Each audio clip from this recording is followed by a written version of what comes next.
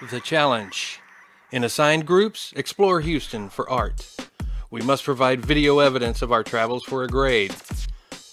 So, with very little pressure, we take to the streets of East Downtown Houston, where we seek out art spaces, scan bricks for public art, sample beers, interact with locals, and log hashtags and Instagram accounts.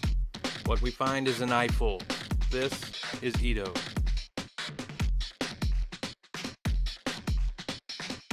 East Downtown Houston, commonly referred to as EADO, is a neighborhood changing before our eyes. This used to be an area with a heavy manufacturing scene that experienced an influx of immigration from East Asia and different Hispanic countries in the early 20th century. EADO's population is still ethnically diverse, but now the area hosts some of Houston's most stark examples of gentrification. The neighborhood that used to be businesses, homes for local families, and the city's old Chinatown is now turning into tall townhomes and condos. With the 2012 construction of the BBVA Compass Stadium came a rise in property value and more young professionals looking for spaces to work and live. Throughout its change, one thing has remained important: it's art culture. While EADO is known for their street art, we didn't want to pass up the opportunity to explore some of the galleries in the area. First, let's go to Box 13. Box 13 is located at the intersection of South Cesar Chavez Boulevard and Harrisburg. It's an artist-run nonprofit that's all about creating space for up-and-coming artists to create, and they facilitate conversations about the current societal effects on contemporary art. They have 4 indoor spaces, a window gallery, and an outdoor yard for installations, but we didn't get to see any of it. We got lost trying to get inside, and then we were told that the exhibition closed the week before. So yeah, that didn't work out, but here's a shot of a metal sculpture in their parking lot from when we were walking away out of embarrassment.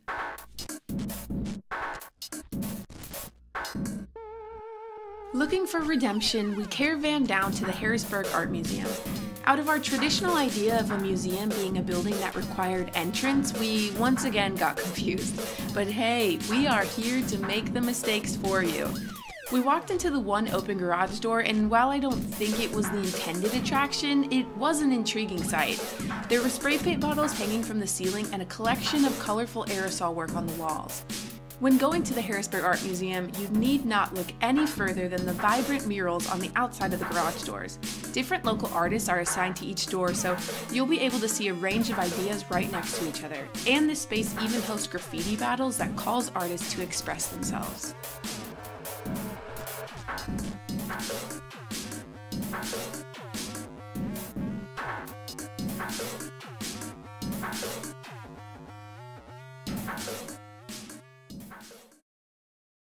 While I was walking around, I came upon this colorful mural advertising EADO Big Boy Toy Rentals that is there for all your rental needs, from scooters to RVs. While I was filming the mural, I ran into a young entrepreneur. He's a graduate from the University of Houston's Bauer College of Business. He was really cool, and his name was either Joe or George. Sorry, dude. I helped him close up, and he let me inside the barbershop he's working on. It's at the intersection of Hutchins and Clay. He said it's going to be called Faded, and that it'd be alright for me to include these shots.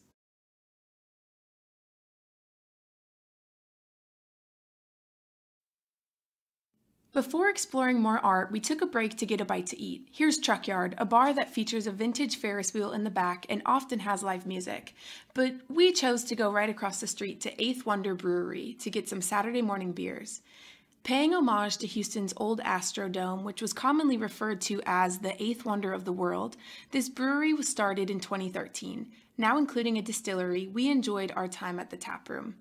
With a variety of options and even some non-alcoholic drinks, 8th Wonder provides a kid-friendly setting to enjoy watching a game, kick back with your loved ones, and provides art to both observe and interact with. In the outdoor backdrop to your conversation, you'll find 36-foot-tall statues of the Beatles created by David Addix and a military tank. We participated in the interactive art by arranging these multicolored blocks as a tribute to the Astros who were about to enter the World Series. Oh, did I mention that the Astros were playing down the street at Minute Maid the weekend we decided to film, and EADO was crawling with admirers? We enjoyed a burger from one of the food trucks in their backyard when a man behind us offered us some ham. His name was Jesse, and he wanted to share his time with us. This is William cutting in with an Underground Minute. Another part of the draw of EADO is music. Houston has long had a diverse and often thriving local music scene. EADO has contributed to this tradition. Now this may look like a haunted candy factory, but it may shock you to learn that Houston musicians from all over the area come here to rehearse their next big hit. Francisco Studios has dozens of private soundproof rooms for musicians to practice at full strength. All styles of music have been born and raised in this old warehouse for over 30 years. Bands who are ready for an audience can submit their demo to over 7 live music venues within a square mile. EADO's old buildings and warehouse spaces make great conversions into small and mid-sized venues for local and touring artists to perform.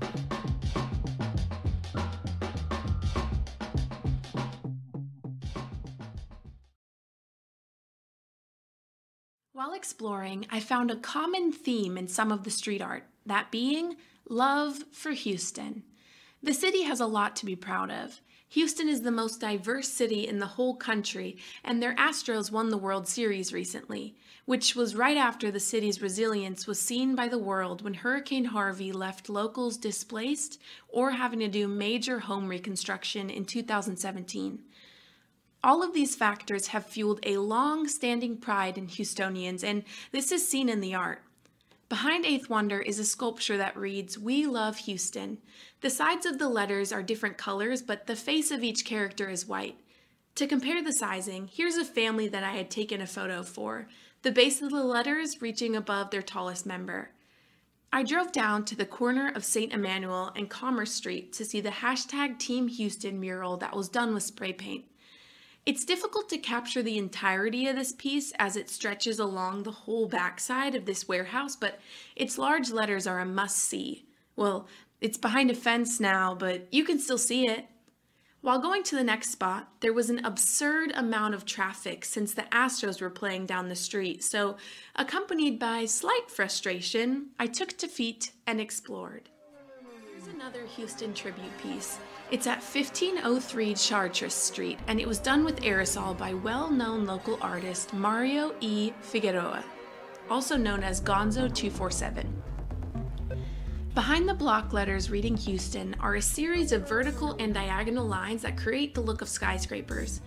These lines give the piece a more dynamic feel with the diagonal outward-moving lines that point us to the organic lines of the rest of the mural. Within the organic lines are a series of stars and other designs. This piece is thorough and full of detail. Turning to your right is a scene unlike any other in the city. It's known as the Houston Graffiti Building, and most times that you go, you'll likely find people using the murals as backdrops for their Instagrams because this place is covered in art. As I was filming the center of murals, there was a van that drove up, loudly playing Beyoncé. One of the women saw me filming and she started dancing in front of the tribute wall to the UGK, the Underground Kings, and it was painted by Lee Washington and Cease MZK. The left and right halves may not be symmetrical. The left has different tones of purple. In the center are Big Mo and Pimp C, where the right half has gray and red tones. But both halves feature slabs. Slabs are low-riding cars with protruding rims that play a prominent role in Houston culture and are perfectly featured in this piece. Murals here embrace the cultures represented in Houston, including this beautiful portrait done by an artist known as Empire. It's of Selena Quintanilla.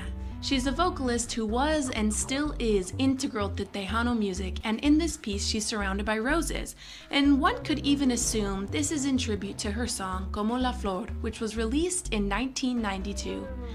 These murals make the art in EADO accessible, whether you're driving past it on the freeway or up close examining each Instagram handle left by the artists.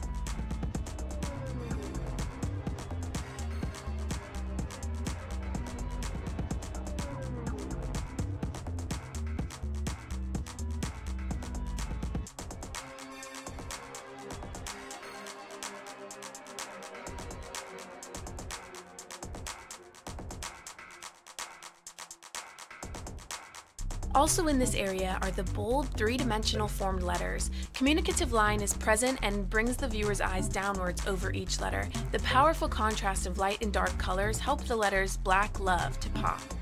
Under that mural is this piece dedicated to Houston Dreamers, a piece by Pink Lomaine.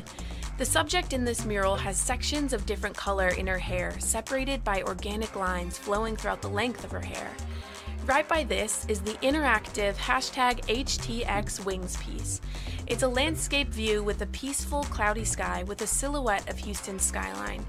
It's done with aerosol by #LeeTheOneLee and is commonly used as a backdrop for people's Instagram photos, such as our group members did.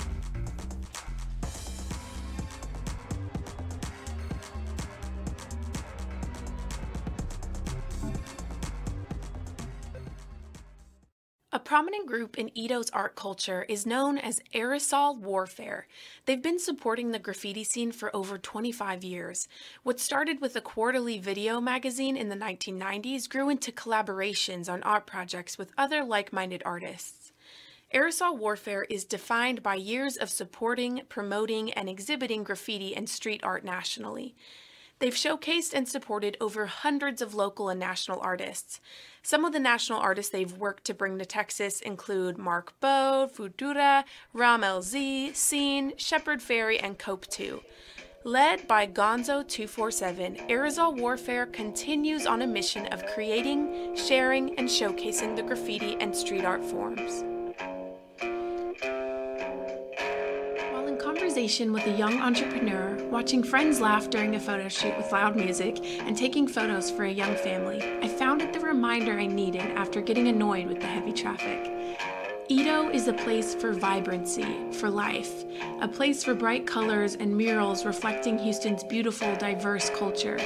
EADO is where we can create and congregate, a place of accessible art and innovation of young people. So I remembered, in order to enjoy all of the wonderful aspects of living in a vibrant, passionate city, you sometimes gotta deal with the traffic.